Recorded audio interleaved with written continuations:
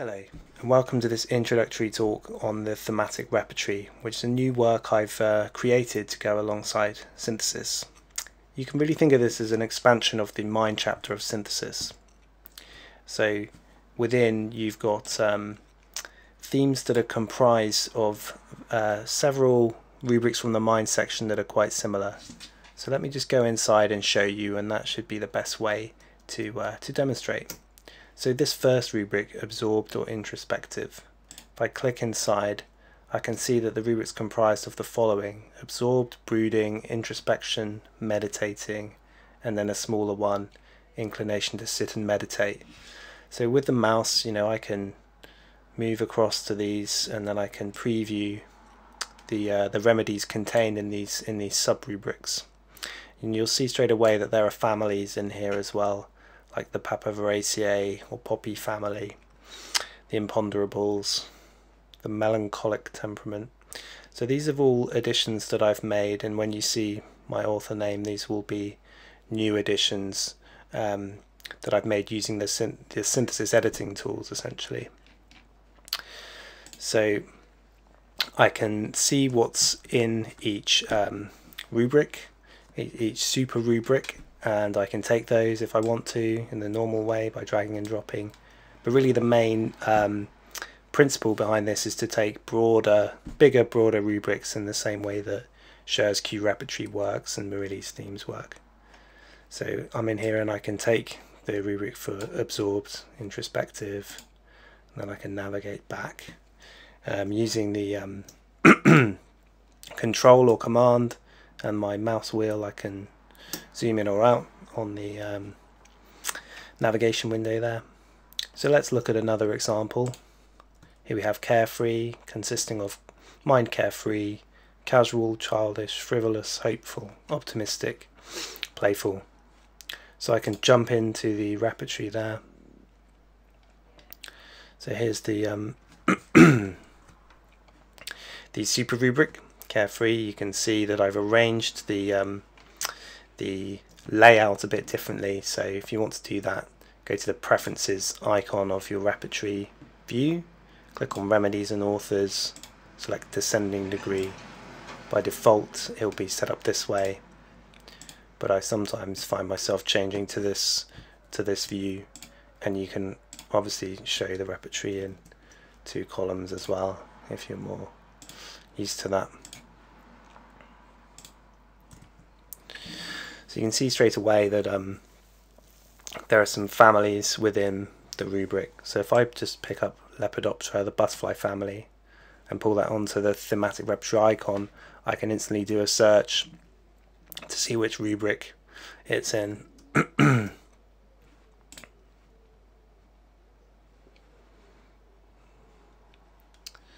Okay, so that's one way of using the repertory.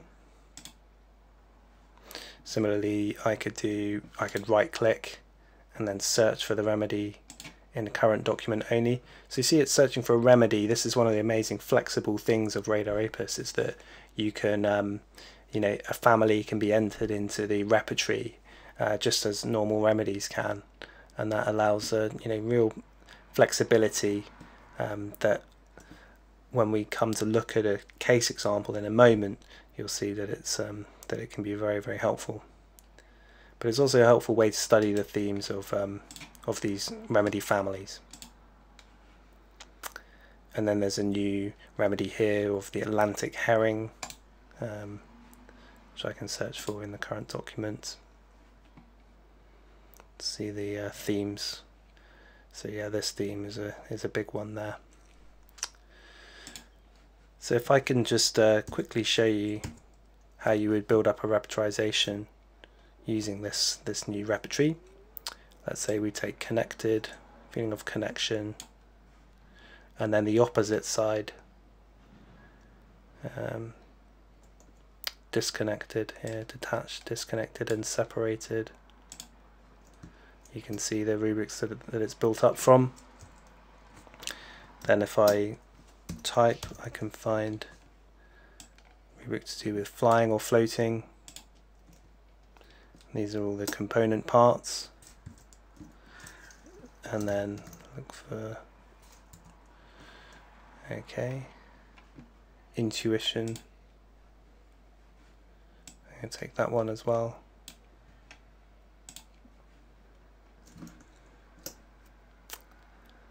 Yeah, and we'll take this rubric as well, comprised of the following sub-rubrics.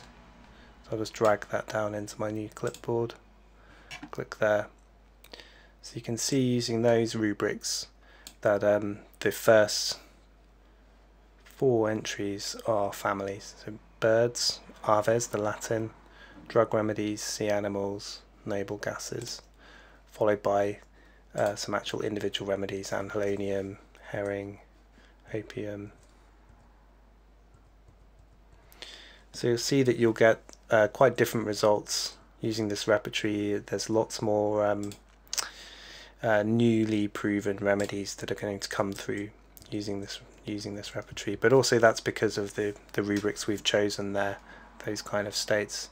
If I look at another repertorization with a different set of rubrics, you'll see much more classical remedies coming through there. Okay, so in this next section I'd like to show you a bit about how I work in a thematic way using this new tool. So if we look at a case example, this is a case of a female, age 40.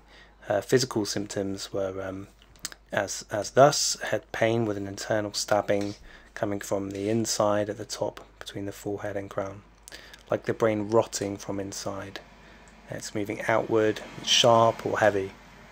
Feels like when you're just about to vomit, a real nervous feeling, like when you had a tummy bug without realizing it was coming on and thought you were having a panic attack. The breathing speeds up, can't get breaths in quick enough. Sickness, nausea goes across the back. So some good physicals we could use for our repertorization. But as we move through the case, the more sort of central issues become much more of a psychological or emotional nature. So these are just extracts taken from the case, not necessarily in the same order as they came through. So a sense of trust, being disappointed by someone who you trust to look after you, will take care of you. A strong sense of betrayal. Over 5 years that trust got stronger and stronger, but he abused my trust on that day. Knew I was prepared to open up, then he was really insensitive. It's like I've been betrayed. My relationship with parents, especially my mum, is the same. It's a betrayal. An enormous sense of disappointment and not being valued and being rejected, not being supported. My dad filled up the gaps, but he's not there anymore, and that's a huge sense of loss. Feeling upset, sad, betrayed. So betrayed is coming through several times. Usually I cover all those feelings up with anger. I couldn't even speak. So this situation that she's talking about, it doesn't necessarily really matter what the situation was, it's about the response to it.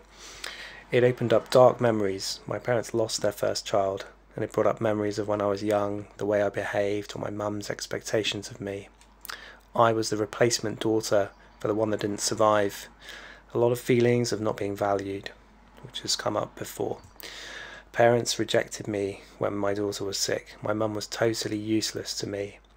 My daughter is critically ill in hospital, and he, the therapist who she's talking about, was the first person to support me. Later on, she talks about her dreams. A dream of keeping the family safe. We found a lovely house next to the sea. I found my dream home. Let's buy it. Suddenly the family felt safe. It was about being home, safe, comfortable and happy. So that dream gives you a good sort of nucleus of information of what's kind of centrally important at a subconscious level for the patient. In another dream, a cat turned into a fox or a wolf, and then turned into a man who tried to force me up against a wall, trying to keep it safe. Then it turned into a threat. It was about keeping the family safe. So the family, safety and threat are all important themes here. As is the feeling of betrayal and being unsupported. So with the family, we walked into a huge crowd. This is another sort of scenario she's describing that recently happened. My husband wasn't homing in on the danger and threat again. There was a really unpleasant crowd. He was walking into it blind. I took our daughter from him and asked him to walk in front, but he just walked off. Didn't stay with us. So there's this feeling of being left again. Just walked through the crowd. I started pushing my way through. Then the lady was trying to start a fight with me.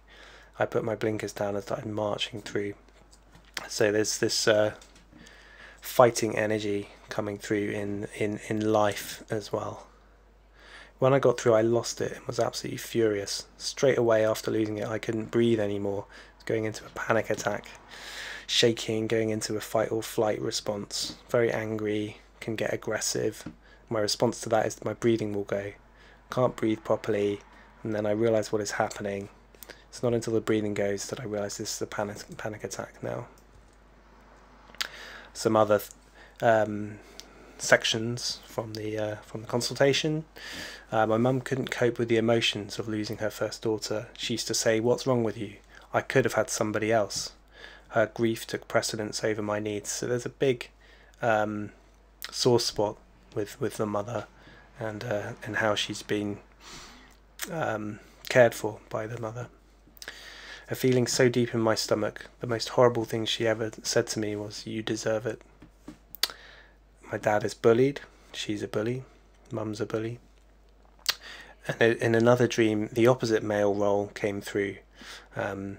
This man in the dream gave me a really nice paternal hug that was comforting, like giving a hug to say sorry. He smelled nice and was well kept. Nothing sexual, just a warming cuddle. And then again, care that my mum was giving my dad is borderline abusive, aggressive and undignified. Not care.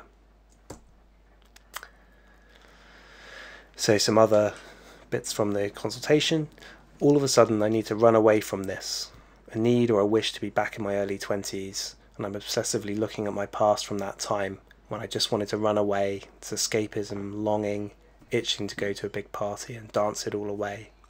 She also said, "If it wasn't for my mammal brain, I would have torn you to pieces." I was being polite to the man that ripped me up. I would have ripped him up straight back, would have won that fight.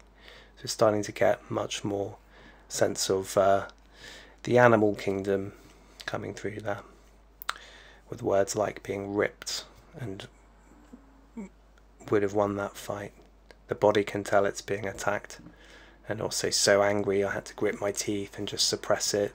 I was beside myself, gritted my teeth and waited till I got out, feeling under threat, and also allowing somebody else to make me feel weak lowers my self-esteem.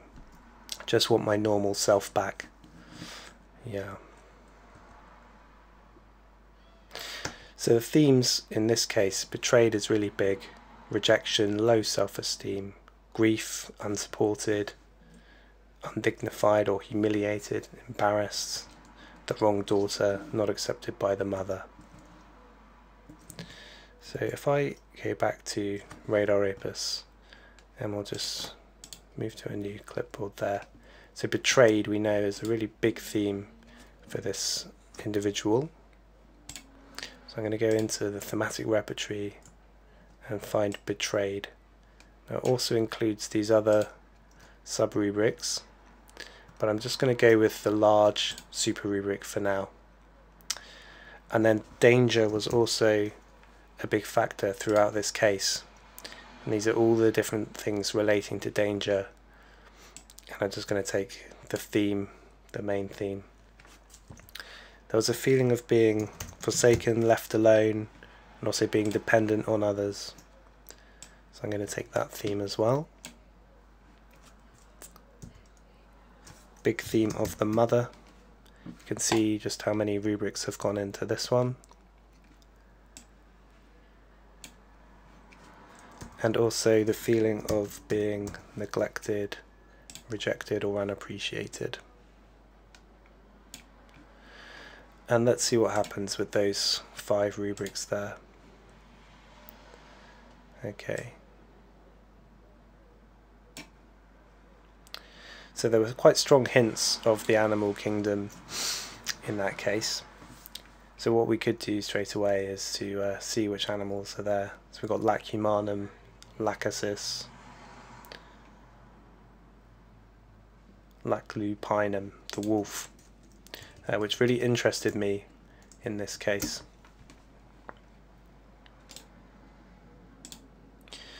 And got to it just from using these 5 rubrics which covered the themes of the case very well. We'll see if I open the patient file here.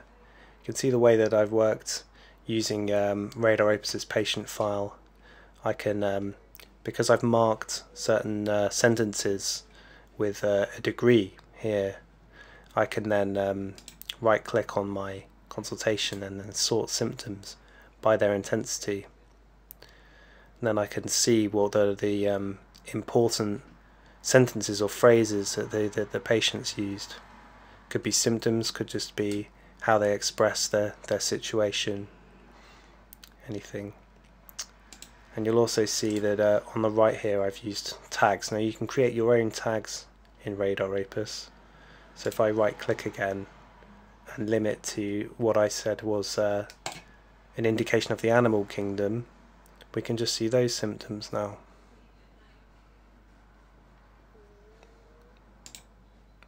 So this is very much the way I work in RadarOpus, and what I can do from here is to open the last consultation.